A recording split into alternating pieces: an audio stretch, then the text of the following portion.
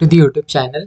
So this is the lecture 2 of ISR subject of unit 1, that is Introduction to Information Retrieval.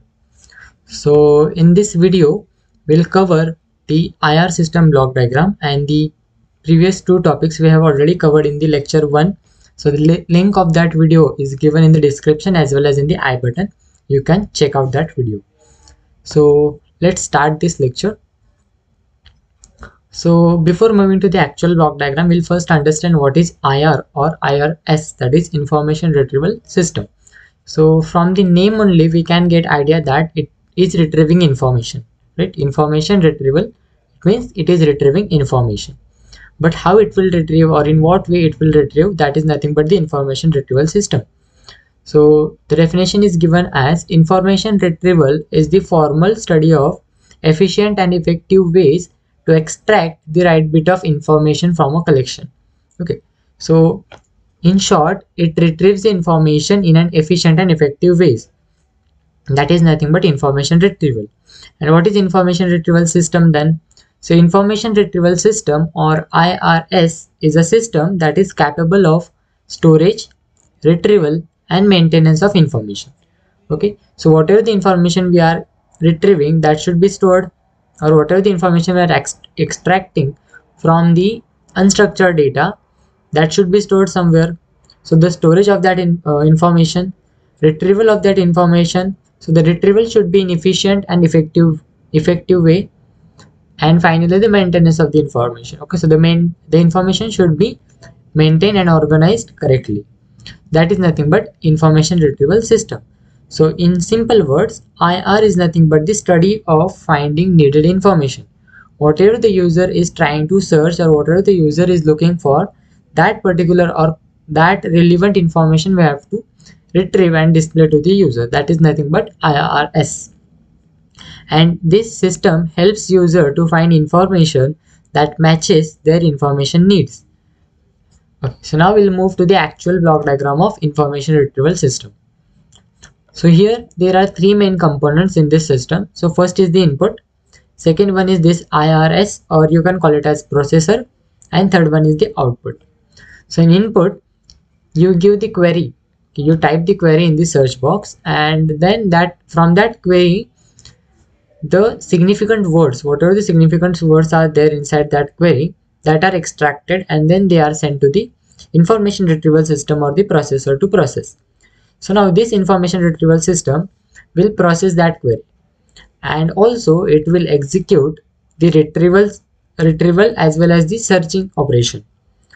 And while processing, it will refer to this document repository. So what is this document repository? Basically it contains some pre-processed documents which helps this processor or this IRS system to display the output. Okay, and that output will be more relevant, or the set of relevant documents that the user is trying to find, trying to search. And this feedback is nothing but whenever the output is displayed to the user, the system is accepting the feedback so that it will check whether the rectification of the working of the system is required or not. Okay, so if there is any changes needs to be done while displaying the results, or the results displayed to the users are correct or more relevant to the user query. So that is nothing but the feedback. Okay. So now we'll move. Also I have given here the bullet points about the components of the system. So first is input. So input is nothing but the keywords or the query that you type, or the information that the user wants to search, and it only stores the representation of the document or a query. Okay, so what this means, that when you type the query, then it will be processed, and after processing that query will be lost. So that means it is temporarily stored. Okay.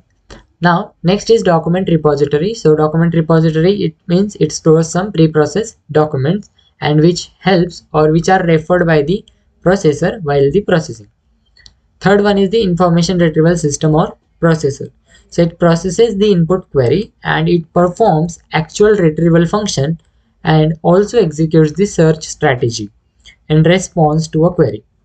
Okay, so it processes the query and it performs the retrieval and search function. And here we are considering the Google search engine as our processor. Then fourth point is output. So the output is nothing but the set of relevant documents. Now we'll see the working of the IR system. Whatever I have explained while explaining the block diagram, that is mentioned here. So first is the input queries are given or entered by the user in the search text box, which is accepted by the information retrieval system. So here Google search engine. Now after accepting the query, IR system processes that query by referring the document repository which has already pre-processed documents stored in it. Also, it performs the actual search function and executes the search strategy in response to user queries. Then finally, after processing query, the output is displayed to the user in the form of set of relevant documents. Ideally, the system is accepting feedback of user for rectification, that is, if any changes of the working of the system while ranking the set of documents is required or not. So this is the working of the IR system. Input is accepted by the processor, it will process, and also it will execute the retrieval as well as search function, and also it will refer to the document repository while processing, and after processing the output is given in the form of set of relevant documents, and the feedback is accepted to check whether the rectification of the system is required or not.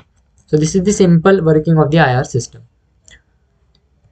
Okay, so now we'll move to the challenges of IR system. Okay, so challenges in IR system. So first is the document and query indexing. So indexing is important because it helps us to retrieve the information in short time. So that's why indexing is more important, and we have to do the indexing in correct way. So that is nothing but one challenge. Then second one is query evaluation. Whatever the query is entered by the user, it should be correctly evaluated so that it will give the relevant output. Accessibility. The documents, whatever the user is trying to search, it should be easily accessible to the user. Then redundancy. So redundancy means we have to try that the duplicate documents or the duplicate information is not to be displayed to the user. Okay. Only the most relevant document should be visible. Then next is the lack of structure. So because the data is available mostly in the form of unstructured data. So what is unstructured data, that we have discussed in the first video. You can check out that video. Link is given in the description as well as in the I button. So lack of structure is there. And then the data, different data sources. So data is available from various sources and in large volume. So we have to extract the useful information, and then we have to perform the retrieval and all. So that is nothing but one big challenge for the IR system. So in this video we have seen what is IR and what is IR system. Then we have seen the IR system block diagram, then its components, working of IR system, and the challenges in IR system. So that's it for this video. If you haven't watched the first lecture, then you can watch that. Links are given in the description and in the I button. And if you like this video, please like the video, share it with your friends, and subscribe the channel for more upcoming videos. Thanks for watching.